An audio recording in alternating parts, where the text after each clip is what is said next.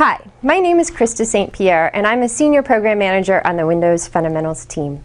Today I'm going to show you how you can create a USB flash drive using your Windows 8 download, and I'll also show you how you can go through an automated installation using an unattended answer file. Here's my laptop. It's running Windows 7 and I just finished downloading Windows 8. I have a shortcut on my desktop to install Windows. I'm going to double click and we're going to launch Web Setup. From here, you'll see that I have three options in which to choose how I want to install. Install Now, which will upgrade my current version of Windows 7 to Windows 8. I can choose to install on another partition, which helps me to create bootable media, or I can choose to install later. For my demo now, I'm going to show how we can install on another partition using bootable media. So I'm going to click Next. And here you'll see I have to choose between using a USB flash drive, or I could create an ISO file and burn it to a DVD. For this scenario, I'm going to use a USB flash drive and plug in my USB flash drive.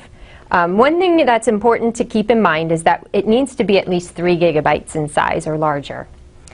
The other thing, when I click Next, you'll see it's going to automatically find that removable device, my USB flash drive, and it's going to give me a warning because we want to call out here that anything that you have on your USB flash drive will be lost. So we are going to format as part of this installation process. So it's important that you back up any data that you have on that flash drive if you want to save it. I know I have this 4 gig USB drive and it's specifically for creating an install point of Windows 8. So I'm going to say yes, I want to continue. At this point, what we're going to do is we're going to first format the drive, the USB drive. The next part, we're going to mark it as bootable, and then we're going to copy over all the installation files. This process takes several minutes to complete, but once it's finished, you'll have a bootable USB flash drive ready to go and install Windows 8. Okay, the flash drive is complete, and you'll see that there's a product key displayed here. What I'm going to do is actually copy this product key, and I'm going to use an unattended answer file and copy that product key right here in my file. This way, when I go to install from the USB key, I won't actually have to remember that product key. So I'm going to save this file,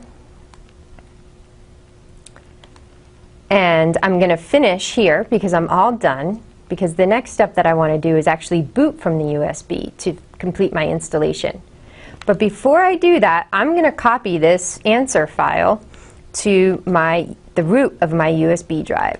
So here we go. Here is the USB drive that I just created, and here is the unattended answer file that I just saved my product key to, and I'm going to copy this to the root of the USB.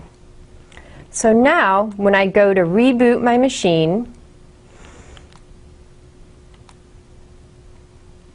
right here, I'm going to restart.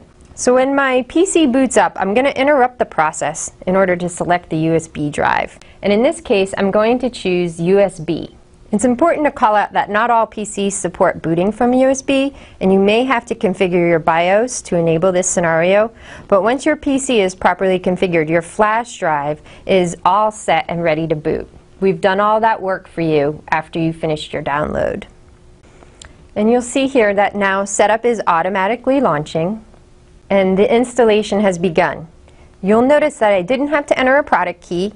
I didn't have to select which drive to install to. I've automated all of that using my unattended answer file, and it kicks off the installation for me. And now you're in Windows 8 and you can personalize the PC the way you want it. Thanks so much for watching. We can't wait for you to give it a try.